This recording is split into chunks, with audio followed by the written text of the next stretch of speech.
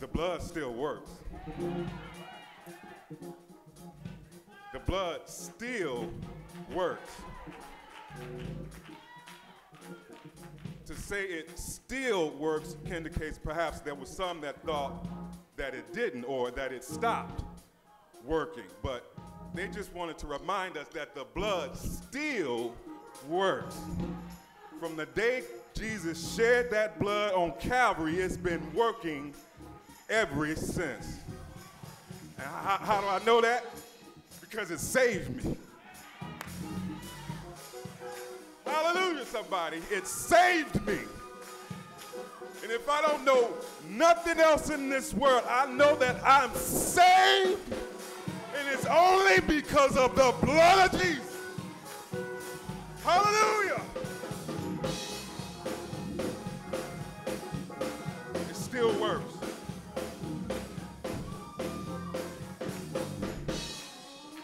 God bless you, Lily Dale, for those timely selections. Time has come now for the word.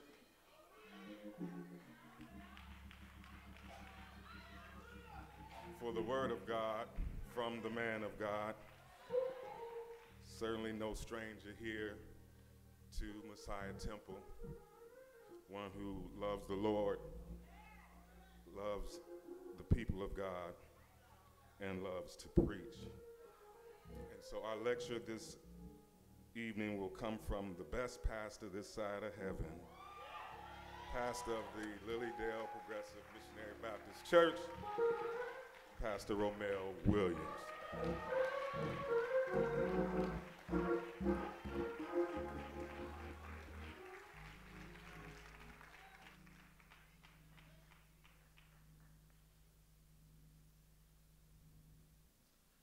Bow with me in prayer. God of grace and God of glory, we do praise and magnify your name. Lord, I thank you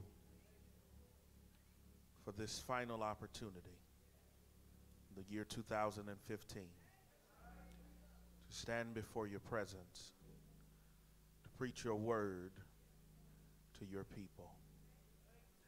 I pray now, Father, that you would not allow me to speak as a mere man, but rather as an oracle of Christ. Use these lips of clay to speak a word of hope to the sinner, to speak a word of healing to the sick, and to speak a word of help to the saints. Oh God, forgive me of my sins. Cleanse me anew and anoint me afresh. Hide me behind your cross so that you and you alone might be glorified. Let the words of my mouth and the meditations of my heart be acceptable in thy sight. O Lord, my strength and my redeemer. It's in the powerful and perfect name of Jesus that we pray. Thank God. Amen. Good evening. How many of you all are blessed and thankful to be in the house of prayer? We praise God for you partnering with us on nights like tonight to exit the year and to end the year in worship. Amen. Let's thank the Lord tonight for Dr. Keith B. McGee, for his hospitality for the Messiah Temple Church. We are so thankful for this fellowship. Amen. Psalm 90. I want to, for the benefit of brevity, lift up a single verse of scripture tonight. I know that we love to celebrate on New Year's Eve. But the Lord has given me a word of challenge for us tonight. Amen. You'll be glad there's another speaker after I'm done. Psalm 90, verse number 12, simply says this: so teach us to number our days, that we may get a heart of wisdom. I want to label the message tonight, you're running out of time.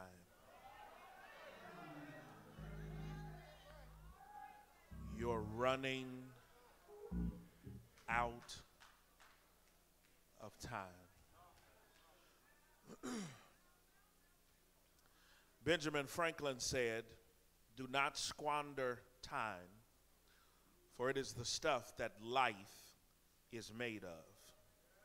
Like the sinking sands in an hourglass, our lives are consistently, aggressively, and inalterably slipping away. Each grain of sand represents an entire day in our brief yet purposed stay on earth. Because this is true for not just one of us, but all of us, I felt compelled tonight to bring this subject that is fitting for this occasion.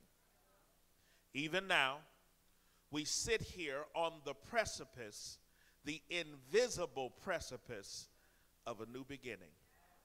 The trouble is that we have crossed over so many times before that we take for granted that this will continue to be our plight. The truth is that for any of us, this could be our last opportunity for this new experience. You didn't pick your birth date, and you cannot pick your death date. But it is incumbent upon all of us to make the most of the time that God has blessed us with, and to maximize what's left, because we don't know when it's going to run out. The tragedy of life is that we devalue it because we live like tomorrow is guaranteed when it's not. Foolish people waste the time they have been given. Wise people make the most of time because they know it won't last. Now, of all that God has entrusted us to manage, our time is one of the most precious possessions. What makes time valuable is that from the day we were born, it's been running out. Unlike your bank or investment account, none of us knows the balance on our time account. We only know that every day that passes, it's shrinking. Are you asking God to teach you to number your days? Will you be present? Will you be presenting to him a heart of wisdom in how you are spending his time? Tonight, I want to submit this psalm, which is singularly attributed to Moses, as proof positive that individually and collectively we are running out of time. This poetic expression seeks to give a poignant sense of the definition of life. Speaking of time, the prayer is an eloquent meditation on God, humanity, and life.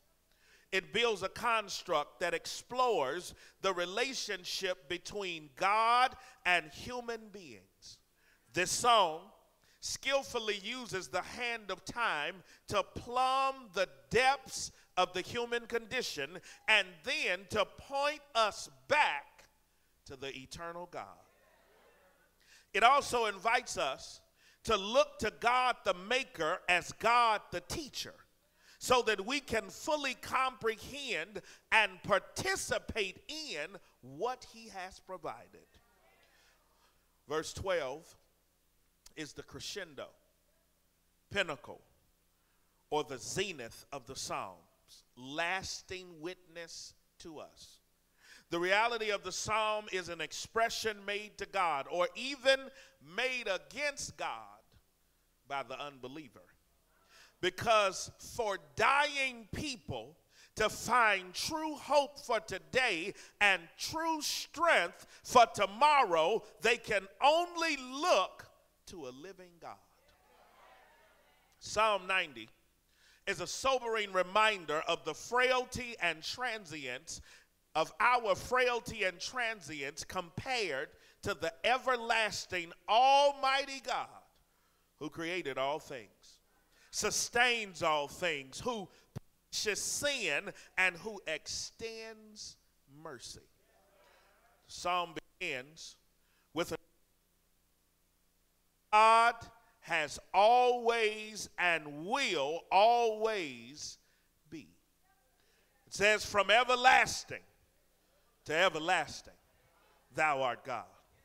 While man turns back to dust with no more permanence than the grass which sprouts one day and withers the next, the Lord alone remains.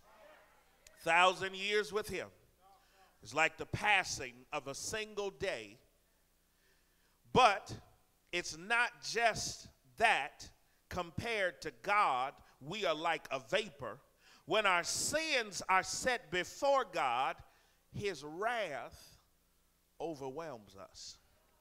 It's only by his mercy and loving kindness that we are not all wiped out. Hear me tonight. No sin is hidden from him. Our brief lives are an open book written in simple language that God can always read. Therefore, if we are to comprehend life, it must be from God's perspective, not our own. So I've stopped for just a few minutes tonight to submit to you that understanding that life is limited enables us to live deliberately for God. I like the way that sounds. I want to play it for you again. Understanding that life is limited allows us to live deliberately for God. The question that I want to ask and answer is simply this: what do we need from God to make the most of this upcoming year? Are you interested? Yeah, there are two requests that help us unpack this one verse. Here's the first one. God, clarify our restrictions. Show us that our lives are brief. The Bible says, man that is born of woman is of a few days, and they are full of trouble. This is a clear statement about both the brevity and the burden of life. When taken at face value, it is easy to become consumed with the fact that we are weak, hurting, and passing away. The only way we can avoid despair is to take to heart verse 12 and turn to the Lord, asking him to teach us to number our days. This has nothing to do with asking him how long we will live or reckoning the average lifespan of a person, but rather asking the Lord to teach us to make the most of every day, because they are progressing toward a certain end.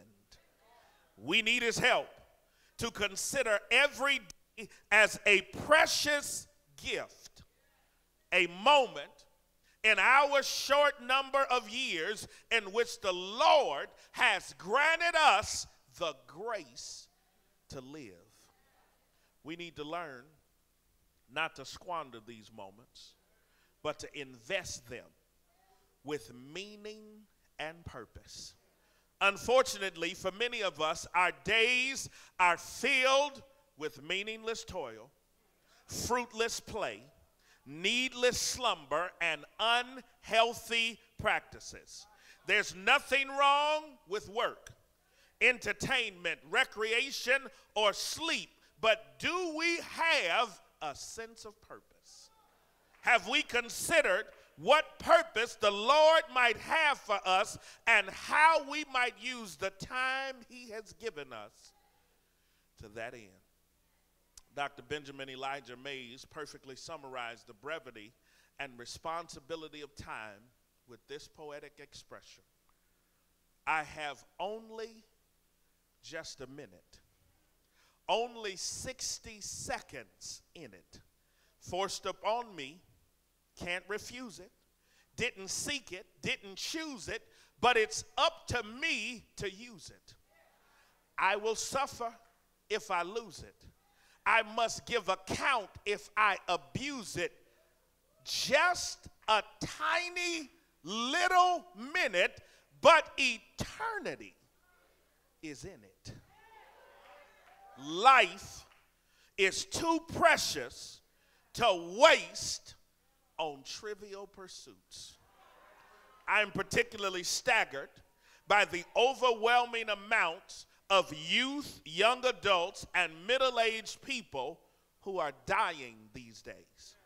There was a time when, outside of tragedies and accidents, the majority of the deaths were of infants and seniors. This changing phenomenon stands as a divine warning that death is closer than you think, and therefore life is more precious than you realize. Don't waste your life. Don't squander your time. Don't abort your purpose. Don't abuse your influence. Don't fail to appreciate God and all that he has provided to make your life unique. We need to consider the brevity of our time on earth Spurgeon says that men are humbled as they look into the grave, which will soon be their bed. Their passions cool in the presence of mortality. You see, we need God to remind us that we are pilgrims. We need God to inspire us to maximize each moment. We need God to show us our natural weaknesses as he shares with us his supernatural strength. We need God to give us the grace to live courageously for him against the flow of the world. We need God to teach us how to manage his time for the glory of his name and the good of our journey.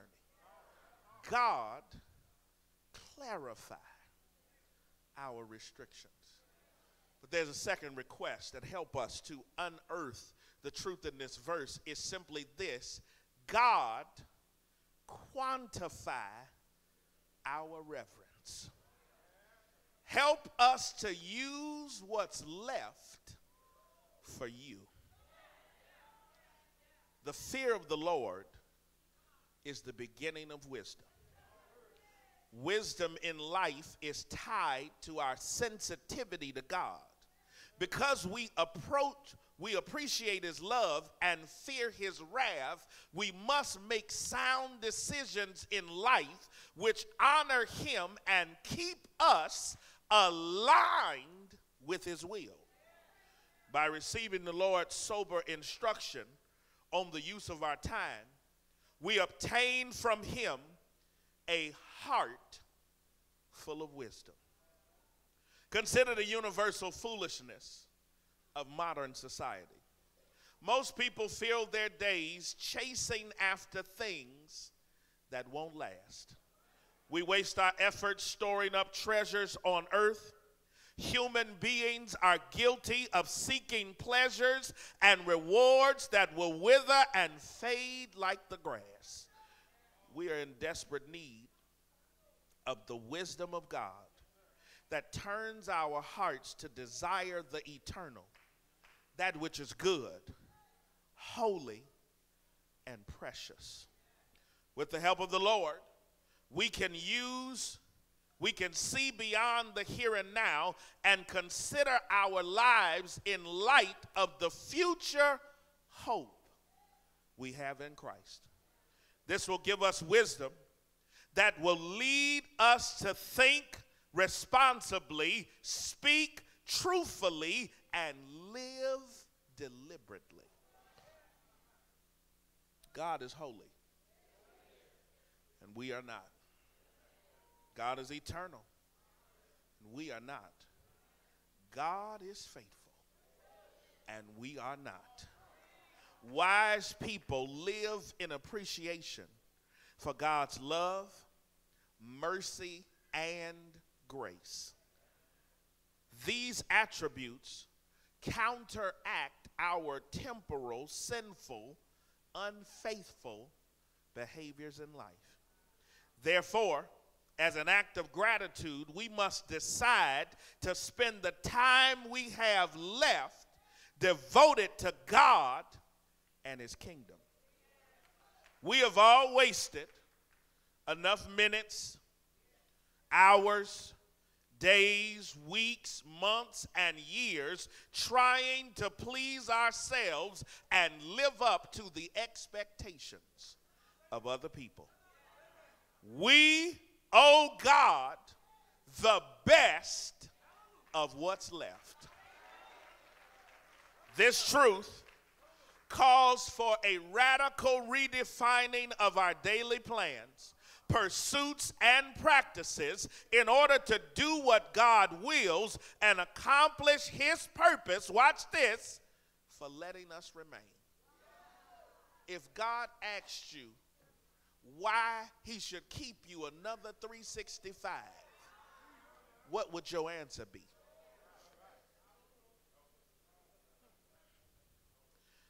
This solemn reflection about our days on earth allows us to gain a heart full of wisdom.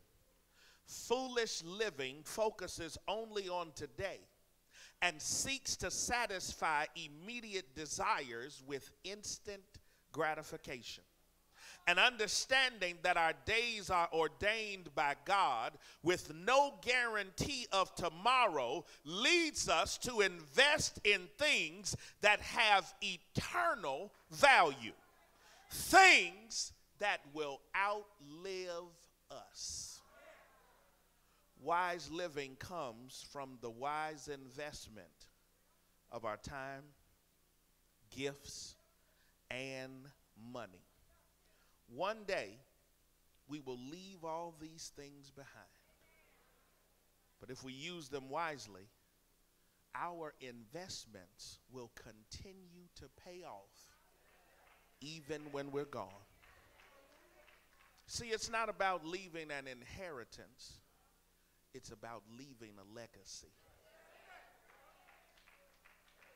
People with wise hearts cultivate a personal relationship with Jesus.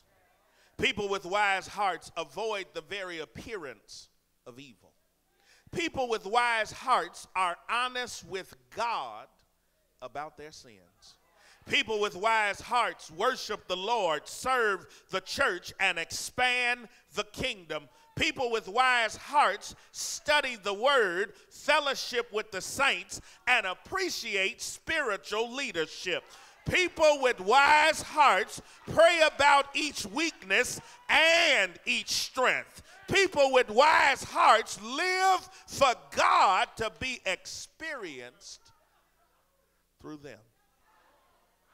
I want to tell you tonight, before I press to my close, about John Harper, a preacher from Glasgow, Scotland, who was on the Titanic as she sank in the early morning of April the 15th, 1912. Harper had his only daughter on the ship with him, and he saw to it that she was safely placed on a lifeboat. But because of the neglect of those who had built and launched this ship, there were not a sufficient amount of lifeboats to carry everybody. Harper, we're told, ran through the upper decks saying that the women, the children, and the unsaved should be permitted to get on the lifeboats. And as the ship capsized because of the large tear in her hull made by an iceberg, Harper and 1,500 other people hit the chilly waters of the Atlantic Sea. Harper swam around as long as he could, asking people if they were saved, telling them to believe in the Lord Jesus Christ and to be saved. As his strength began to ebb away, he saw a young man floating on a piece of wood.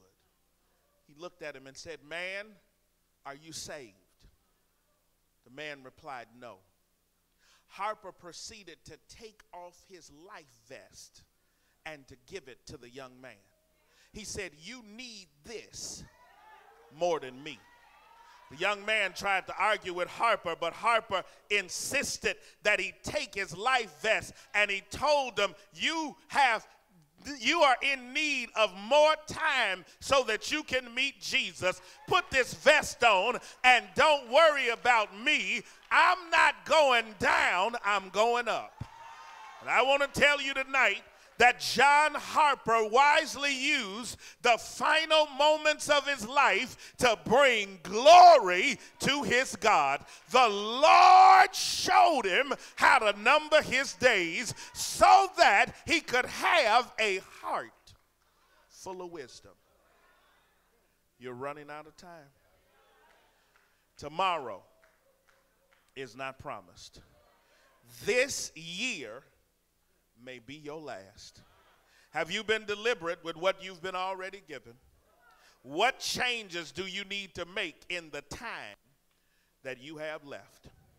You see, our lives must be underwritten by the example of Jesus Christ. He was the only person who ever walked the earth keenly aware of the exact day on which he would die. However, he still lived with a sense of urgency and diligence to accomplish everything that God had assigned him to do. Listen to him as he answers his disciples.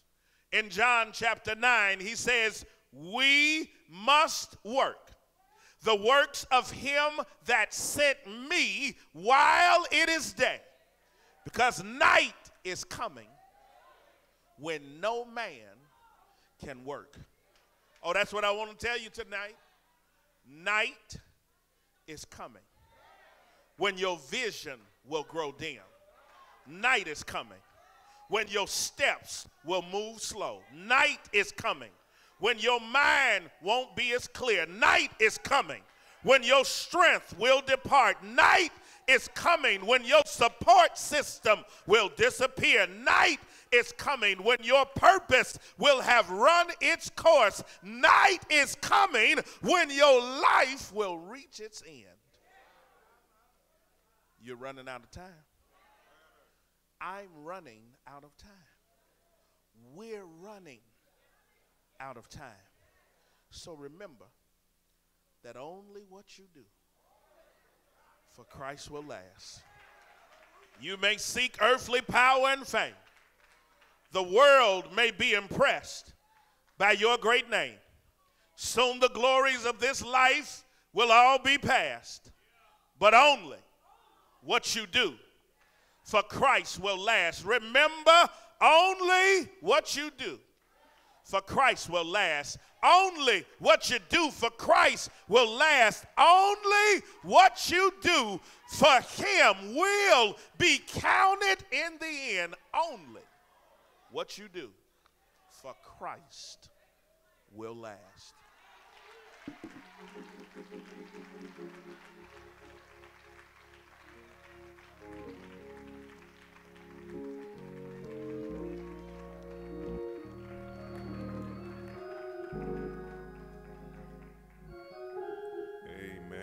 Bless Pastor Williams for that challenge. Amen. We're all running out of time. Each and every day we're moving closer and closer to an inevitable end. Amen. Only what we do for Christ will last. God bless you, Pastor Williams. Amen. Amen.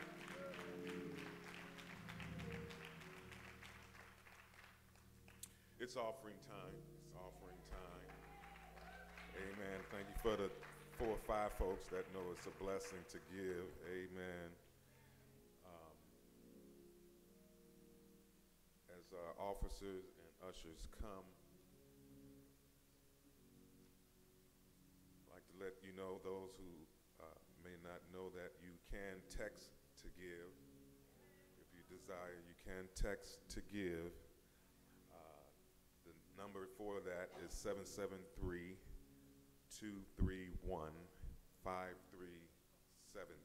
Again, that's 773-231-5373, or you may also go to messiahtemple.com and click the giving button there. But for those of you who's got a little too much weight on you right now, we're going to let you come around and drop your offering. Amen. We can stand, face the center aisles, and follow the direction of our ushers. Come down the center aisle, returning down the side aisle.